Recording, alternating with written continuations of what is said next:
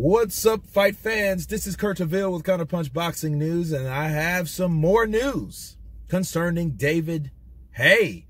DavidHaye, once again, he says that Anthony Joshua versus Usyk, Usyk fighting Joshua or Chisora, Joshua would be an easier opponent than Dereck Chisora, and he explained why. He said that Anthony Joshua is a superior amateur fighter. He transitioned well in the professional ranks, and he's a good textbook fighter. But Usyk is the supreme fighter. That's what Usyk does. He takes the normal textbook fighter and he beats them. He finds a way, angles outside of those lines of attack of those textbook fighters like Anthony Joshua, and makes immense of those. He compared it to Joe Joyce, how Joe Joyce lost to Oleksandr Usyk back in the day. He could get big guys in there, give them some problems, work on the inside, something that Joshua, you know, with the speed, not as fast as someone like Usyk, I could see that giving him problems. Me counterpunching DavidHaye, he is versus Dereck Chisora, coming in you, smothering you, pounding you, giving you no time to think, to breathe, to move, to act, to react, and he gives you trouble. That's why. Now, DavidHaye has a point with that. I'm not predicting an outcome, but I can see where he's coming from, and I'm going to explain why. Usyk fighting Joshua versus Usyk fighting Chisora, it would be exactly that way. It would be difficult for Usyk to fight someone like Chisora that's doing a Sean Porter.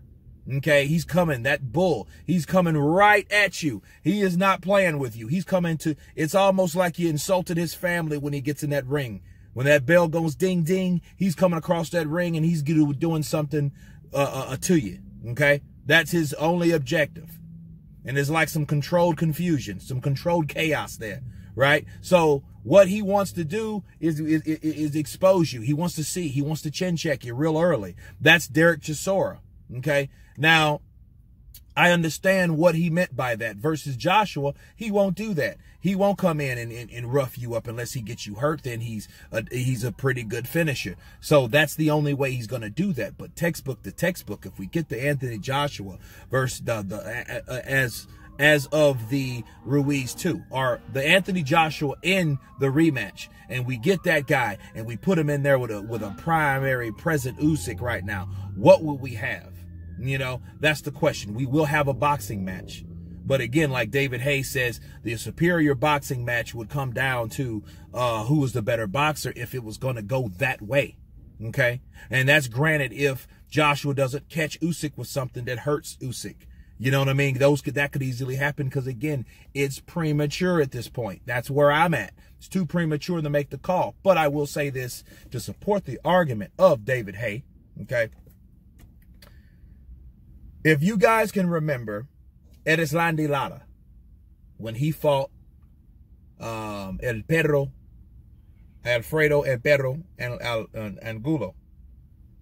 When he fought Angulo, he had more problems fighting Angulo because Angulo, El Perro, he comes right at you. The dog, he came right at Lara. Lara really, he made, at times he was able to attack, but the only time he got anything off is when Angulo was outside. But as soon as he came inside, started whacking the body and throwing all types of punches, he couldn't block them all. It gave him problems. It gave him less time to react. He didn't have that time to think about setting things up. The catch and shoot was off, you know, because he's used to controlling things from the outside. And Angulo gave him problems, dropping him twice. Actually, the first person to ever drop him in his career. Well, he wasn't the last because Jarrett Hurd dropped him in a very exciting fight, but that was the first person to do it, you know, even though Lara won, but it wasn't going to be off points, people, because Lara was on his way to losing his first fight, okay? Now, well, he did lose by Paul Williams, but everybody knows that was a robbery, but anyhow, versus Lara and Canelo. Canelo, a very good counterpuncher and a good boxer. He's a boxer, puncher, counterpuncher, right?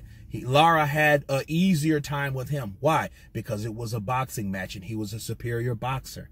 You see where I'm going with that? Like Lara was Oleksandr Usyk and Canelo was Anthony Joshua. And Anthony Joshua actually said himself Canelo is one of his favorite fighters. So I could see a lot of that inside game and the way, you know, Joshua likes to mix up those punches, those uppercuts and left hooks. Now, the question you ask yourself is, why couldn't Anthony Joshua catch Usyk with inside punches? Because he's not the only person.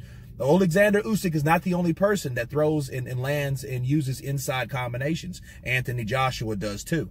Okay, so we can't overlook that either. So I think that DavidHaye's prediction once again, because I just did a video about this earlier, I think his prediction is rather one-sided on what Usyk could do to Joshua, but he has to factor in what Joshua could do to him.